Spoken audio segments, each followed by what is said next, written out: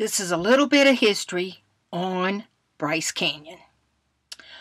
The Mormon pioneers settled in Bryce Canyon area in the 1850s and named after Ebenezer Bryce, who homesteaded in the area in 1874. The area was first designated as a national monument by President Warren G. Harding in 1923, and then it became a national park by Congress in 1928. Bryce Canyon National Park charges $35 per car or person upon entrance. This does not cover amenities or user fees for activities such as camping, boat launches, transportation, or special tours. Bryce Canyon National Park is located in southwest Utah, and it's famous for its beautiful rock formations called hoodoos, scenic vistas, and the dark night sky. The park boundaries were extended in 1931 and again in 1942. It now covers 35,835 acres. Folks, that's a pretty big park. The best time to visit Bryce National Park is in May through September. This is the warmest time to visit. October through April, the winter months, are awesome as well. A little cold, but very beautiful.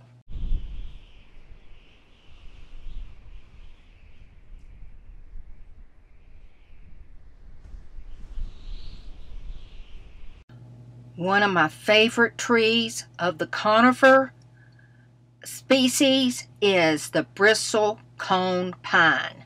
Oh my gosh, this tree is gorgeous. The oldest bristlecone is well over 4,500 years. Here in Bryce Canyon, the oldest documented tree is over 1,500 years. It's just a baby. They can keep their pine needles for over 40 years. That's amazing! The Bryce Amphitheater is 12 miles long, 3 miles wide, and 800 feet deep. On top of the plateau, though, Bryce Canyon begins at an elevation of 8,000 feet and rises to just over 9,000 feet. It is such a gorgeous place, a must-see. Animals living in Bryce Canyon consist of chipmunks scurrying around about the park. There are also mule deer, ground squirrels, bobcats, ring-tail cats, I've never seen one of those, foxes, hawks, elk, and even golden eagles. These formations are called hoodoos, the rock that have an eroded column and a cap on top. They are strange looking, but they're also called fairy chimneys to goblins. Water, ice, and gravity are the forces that form Bryce Canyon. These three erosive forces form the hoodoos. Bryce Canyon is famous for its worldly unique geology.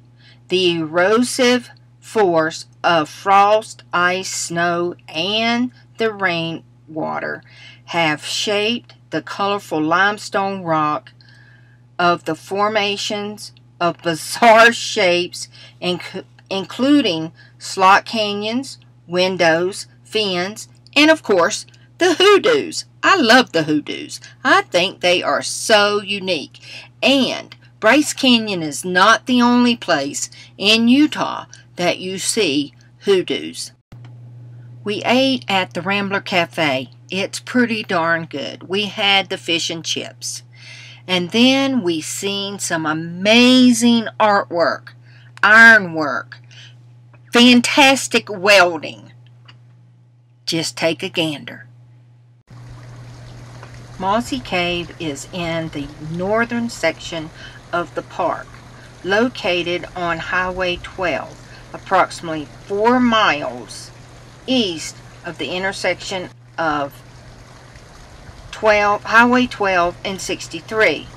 Look for a small, teeny parking area on the right hand side immediately after crossing a little bridge. The Mossy Cave itself is at the end of a short trail.